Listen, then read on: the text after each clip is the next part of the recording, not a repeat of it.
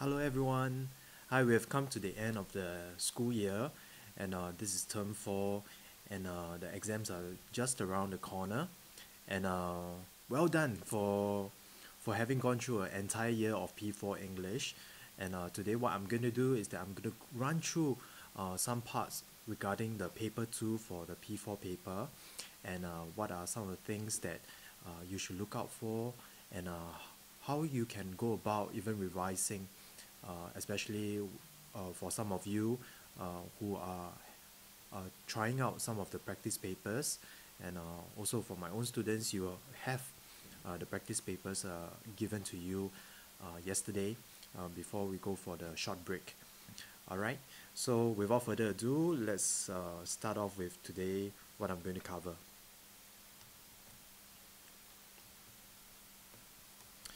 Alright, revising for P4 EL paper 2.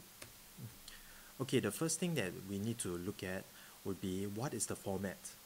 Okay, so according to the TOS, which has been given out to all parents earlier, okay, this is how the format will be like, and I believe this is quite consistent with the other schools, because for the P4 end of year examinations, MOE does give us some guidelines to how the papers are set. Alright, so okay, the first thing, what is the format? Alright, the first thing will be the grammar MCQ. So there are about 8 questions, and for vocabulary, there will be about 6 questions on words, how they are used, and for editing, for spelling. This is not a exercise where the the as the invigilator will actually read out the words and you write down the exact spelling for the words, but rather words are actually highlighted, and they they are misspelled, and what you have to do is to make out what the original word should be, and then give the correct spelling. Alright, for the fourth part will be the grammar close passage. That means that you've been given a passage, and there will be grammar items to test, that will be tested. Alright, and the last but not least will be the comprehension open-ended section. Alright, coming to the grammar MCQ, as you look at each of the sentences in this first part of the paper, read every sentence carefully, okay, and read every option that's been given to you, the 4 options. Underline or highlight your clues in the sentence itself, okay. Some of the questions you can ask yourself is this sentence written in the past or the present tense? Usually there are some clues around. Alright, then ask yourself, is this asking in the singular or plural? And of course, if they are collective nouns, um, you do be careful that you are not, or rather you need to be careful that some, especially for collective nouns, usually we'll use the singular verb. And the third part will be for continuous tense. There are words like when, for example, I was watching TV. I was watching a television program when the doorbell rang. Okay, so I was watching when the doorbell rang. Okay, so it tells me that two things are going on at the same time, or rather, one thing is happening. One thing happened while the other was taking place. Alright, it will change the meaning if you just use the past tense. I watched the TV when the doorbell rang. Do you see the difference? It means that when the doorbell rang, then you rush to watch TV. That will change the meaning of the sentence altogether. Okay, and of course there are words like now. Um, I am watching TV, the television now. Okay, so if you see the word now, usually, especially in a direct speech, that will be used in a present continuous tense. Okay, fourth point, underlining and highlighting is a good practice for checking. Some of you like to do your work a little bit faster, but it is okay. But I notice, especially those of you who complete the paper very fast, you realize that you still have a lot of time. How do you check? One thing you can do is that after you're done, go back to the first question again. Each question, look through all the options, cancel out and those options that you are very certain that is wrong, then more importantly ask yourself, why do I not accept this answer? If you are able to give a reason for that, that will be good. That will make sure that the answer that you have selected is definitely the correct one. Okay. Alright, let's come to the second section and the third, where we have the vocabulary and the editing for spelling.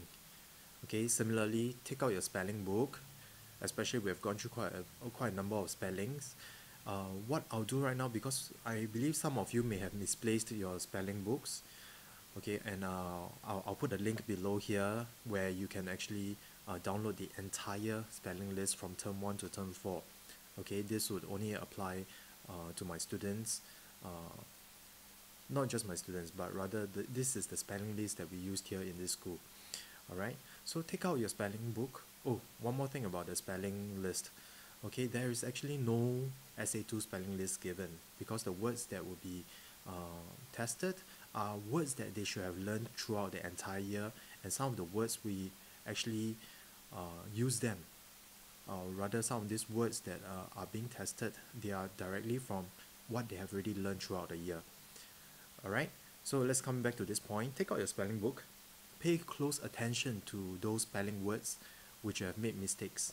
There are some very commonly misspelled words or certain words that you're not too sure. So what you can do, this is just a suggestion to see if you wish to take it up, create your own special revision spelling list. Okay, so look through the words, not just those that you have not gotten them correct, but also those that you think that, okay, I'm not too sure about the meaning, especially the meaning of the word. Put them down in this special spelling list. Create a spelling list of about maybe 20 words. If you need to, you may create 2 lists. And either get a parent to help you to revise, that's mean to test you on it, or another way is that write sentences using these words. Why do I encourage you to write sentences? It is because it helps you to reinforce the meaning, and you yourself, you know how to apply, how to use these words in a sentence. That's the most important thing about spelling. It is not just about spelling itself, spelling of the words, but it is to help you understand how the words are used in a sentence. Okay? Alright, as I mentioned, some of these in the spelling list will be covered in the vocabulary and editing for spelling section. The others will be commonly used words. I didn't finish typing that out. Commonly used words which you have been familiar in your daily work, and also words that you have learned earlier in primary 1 to primary 3 that by now you should be familiar with.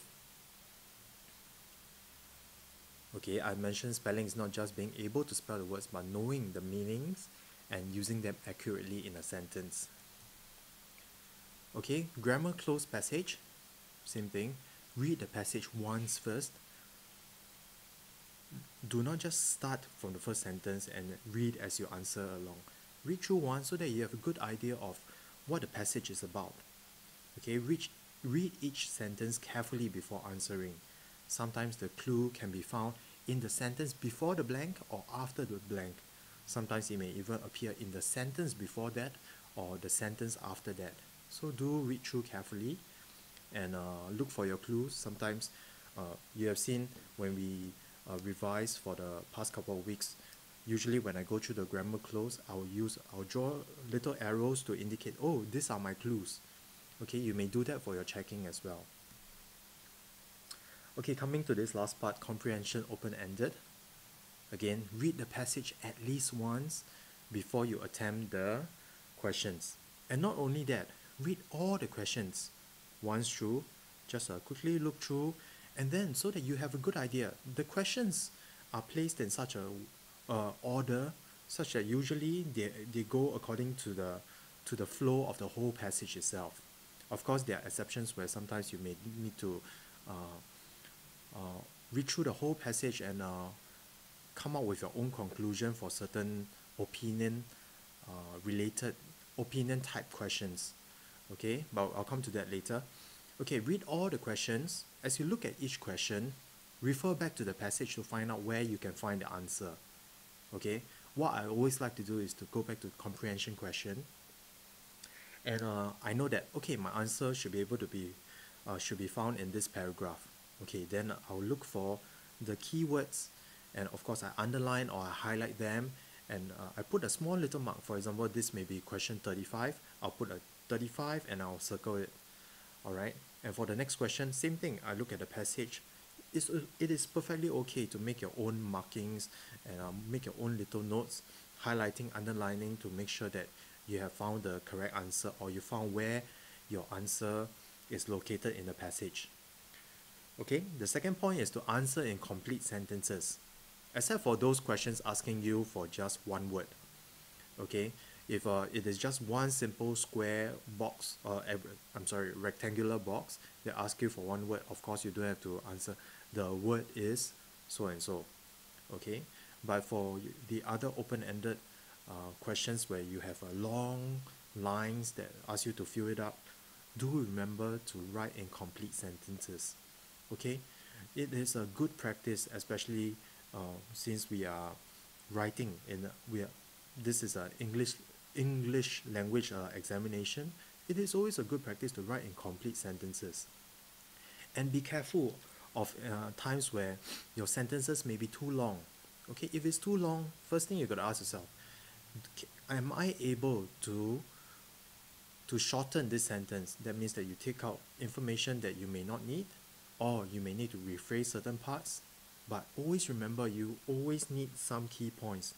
The passage will not ask you to rephrase entirely. Okay, definitely there are some key words and key phrases that would stand out in your question. Alright, the other thing is, if it requires a really long sentence, it is okay to break it down into two sentences. Alright, instead of putting a lot of commas here and there. Okay, always remember, after you've written, read through once again to make sure that your sentences are accurate. Check for your tenses as well. And last but not least, for opinion type of question, ask yourself if there is something specific about the character or his or her actions. Okay, and come up with your own conclusion or your opinions, especially for those questions that ask for opinions. For example, they may say, what do you think of this character? How do you think he feel after this? Sometimes you have this kind of questions. All right, and okay, one last point. The Stella Wood learning sheets have been written to you quite some time back, and you remember at the end of every learning sheet, you remember that I've always given you this small slip of paper for my classes on the learning points for each unit. Okay, especially those commonly make mistakes. So look through these learning points as you look through your learning sheets. Ask yourself, are you really familiar with these various sections? Even though they may not come out, regardless of whether they come out in the paper or not, it is always a good thing to go through and see what are your weaker areas, so that we can make small improvement and make sure that we are familiar and we are confident with answering, not just answering, but with this particular grammar or vocab component. Alright. Okay, last but not least, I've come to the end of the part where how to get started with your English paper 2 revision, especially for my students here.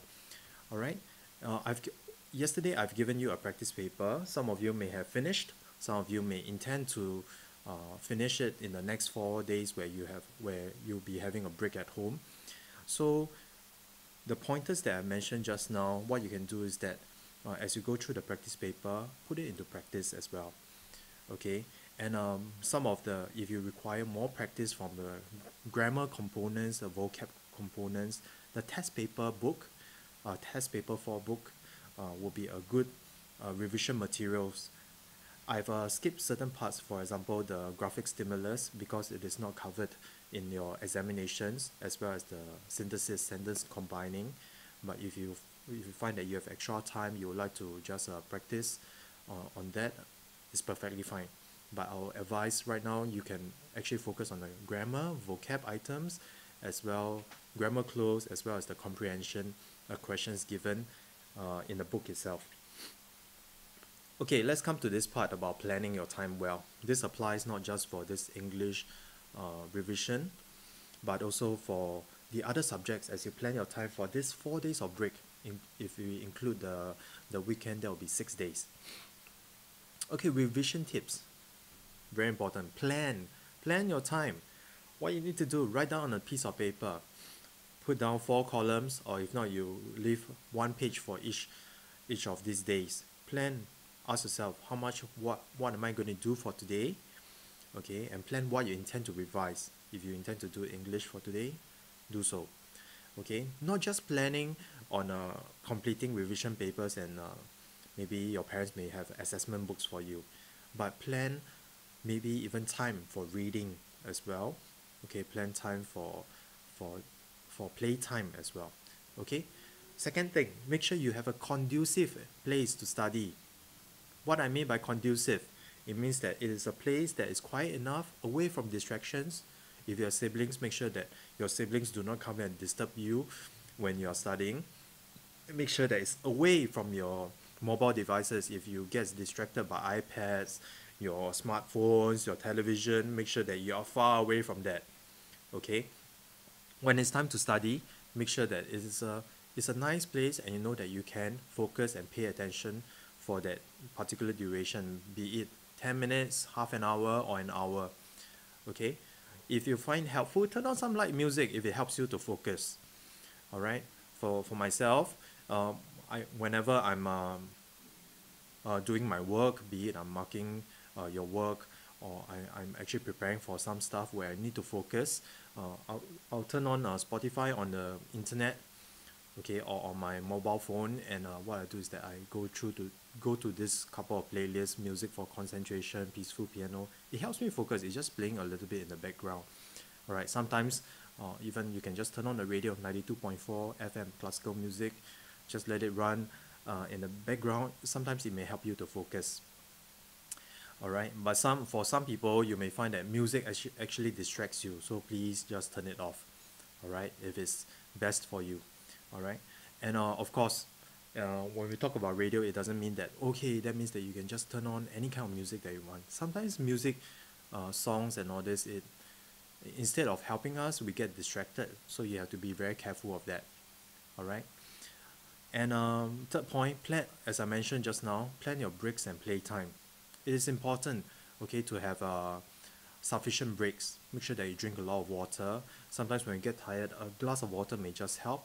Sometimes it's just when you need a very, very short break, just go to the kitchen, drink some water, look out the window, sing a song or something like that before you come back. Okay, for myself, Mr. Liao, I like to move about a lot. So usually when I do any piece of work, about 10 minutes or so, I'll take a very, very short break. And at the end of my task that I've set out to do, okay, then I'll reward myself with maybe a slightly longer break.